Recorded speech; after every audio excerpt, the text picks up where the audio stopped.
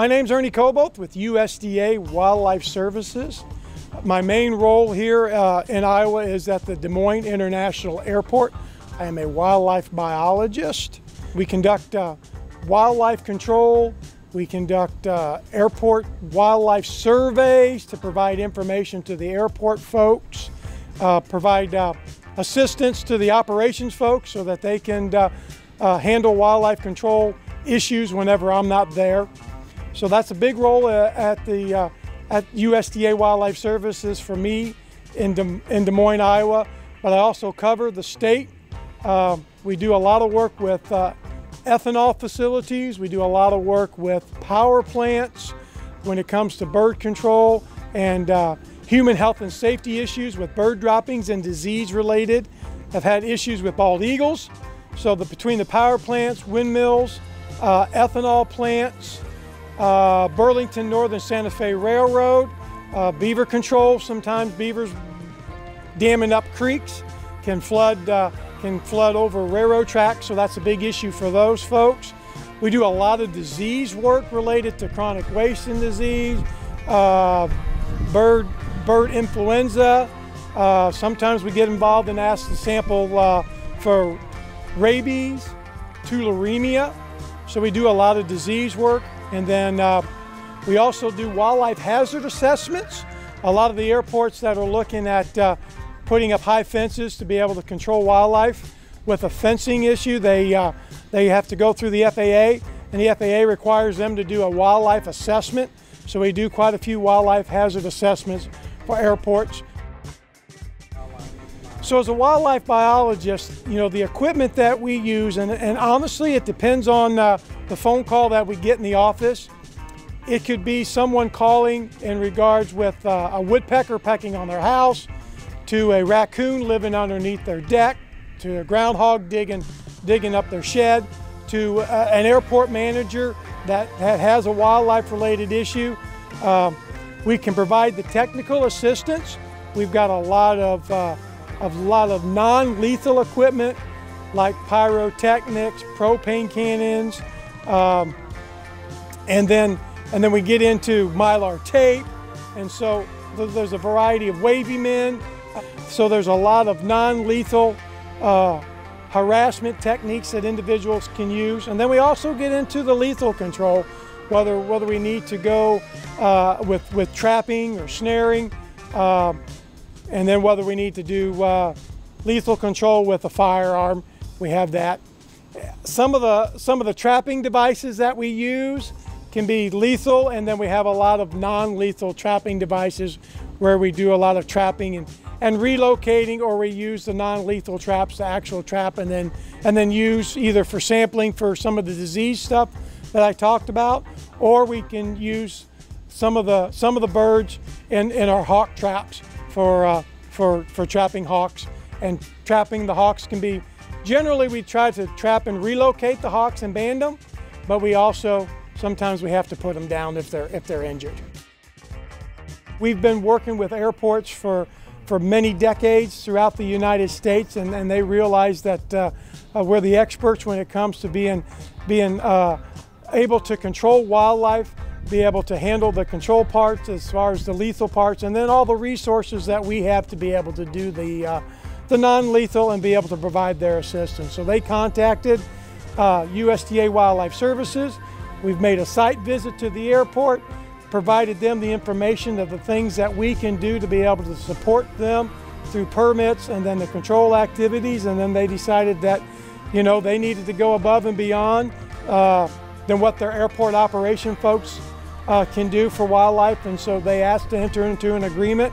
So a big role is to be able to address the habitat, and that's where they rely on us when it comes to those resources to advise them on grass height, trees, you know, how far out, and tree removal, and then, you know, repairing roads and repairing the fence and things like that. How do we address birds that like to loaf on the concrete? You know, there's a lot of bird species that are attracted to airports for the vast amount of concrete that's out there. How to address birds that are nesting in their airport terminal and the bridges, and be able to provide them with information on netting and things like that. So those are the things that they rely on us. We recommend grass height, 7 to 14 inches. We recommend pushing trees back, outside 2,000 feet. So a lot of the lethal control activities that we do quite a bit of trapping. This is an example of a beaver trap, and like I said before, with Burlington Northern Santa Fe Railroad, they get a lot of issues with beavers plugging up creeks and then flooding the railroad tracks and kind of undermine the railroad. So we use beaver traps to be able to trap beavers. We've got other traps that we use for footholds for coyotes. We've got smaller traps that we use for muskrats. So this style of trap, actually, the beavers and muskrats that would go through this here would swim through it, and then these collapse over top of their head and neck area. A lot of the times for like the beaver trapping, we'll find where they like to swim through certain areas and then stick these in the middle of that and just catch them swimming. They can be baited up. Beavers are susceptible to scents. They're very territorial, so sometimes we'll put scents on the bank and stick this in front of that in the water and catch them swimming through. And the same thing with muskrats. We do that quite a bit. So after we catch a lot of animals, if we're asked to take samples for disease, we'll do that. And then a lot of them are discarded, either buried or incinerated. But we try to use them whenever we can to either sample them for disease related, and for like the deer and certain species, if we can donate the meat, we will donate the meat if we can, to be able to. A lot of the food banks are interested in that. So the other traps that we use snares. We have 3 types of raptor traps that we use. We use a goshawk trap. We use a pole trap, which is designed with a trap on top, like a foothold trap that the hawk can land on, and then they fall down on the ground. And then we also have what's called a ball shotry trap, which has got fishing line around the trap that the bird goes, flies down and tries to get the mouse or bait that we have in the trap, and they get tangled up in the fishing line. Then we've got several sizes of live traps that we use. We've got a tube trap. We get quite a few requests to trap skunks in our tube trap. And it's designed that it's a solid tube that once you catch a skunk, that you're able to go up to the trap and pick it up, and the skunk can't see you to spray. If he's not feeling any threat or danger, he's probably not going to spray. And then we've got larger cage-style traps for trapping raccoon, foxes, groundhogs, and things like that. So the other non-lethal tools that we use are the pyrotechnics and propane cannons. So, and this is what we call a whistler. And it's kind of like modified fireworks is the best way to describe. Slides in the pistol. It's got a cap right there, like a starter cap. Put that in, and then you can press that, and off it goes. Shoots it off. These work excellent for dispersing birds, deer. We recommend a lot of the airports that are doing wildlife control on a regular basis to carry a handful of these pyrotechnics in their vehicle, and to keep them handy just in case they need to harass a hawk or a flock of starlings or something like that that's out on the airfield. And then the propane cannon, that's kind of a stationary noise maker that hooks up to, like you envision your propane gas grill, and it's just a tank, and you can set it on a timer and it'll cycle every 30 seconds all the way up to several minutes, and cycle and goes off, and generally it's one loud boom, and then you can adjust it maybe to go 2 or 3 booms in a row to kind of mix it up. The problem with the propane cannon is it can be stationary, and birds can get used to that loud noise. If they're living at an airport and they're used to airplane jets coming and going, they can get accustomed to the propane. We talked a lot about the non-lethal, and you'd be surprised how many times we get called with a bird in a home improvement store, or a bird that got into a grocery store. And obviously you can see the issue with a bird hanging out at the meat counter, and some issues with the dropping. So a lot of the times with a simple net, we can solve a bird issue. And then also we've got what is called a net gun. And a lot of the times we use that for either injured birds or birds that have lost their flight feathers that we need to capture. And it doesn't have a lot of range, but the net can come out and entangle the bird, and then we're able to capture it by hand and to be able to move it or whatever we need to do. So a lot of the times we can solve a lot of bird issues with a couple of simple tools like a dip net and a cannon net.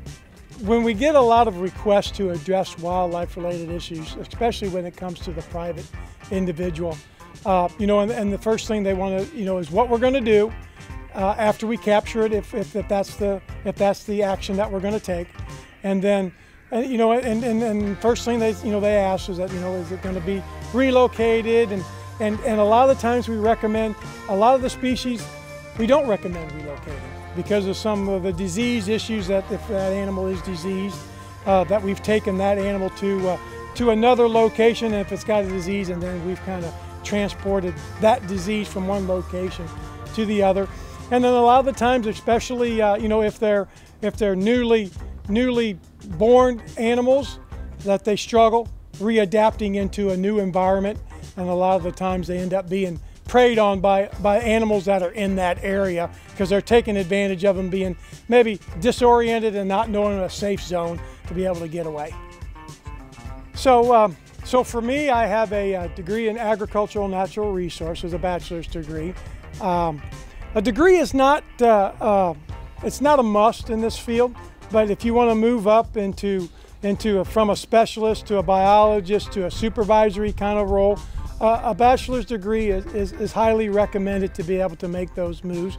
But we have a few guys and gals that work for wildlife services that just have their high school and have an interest in wildlife.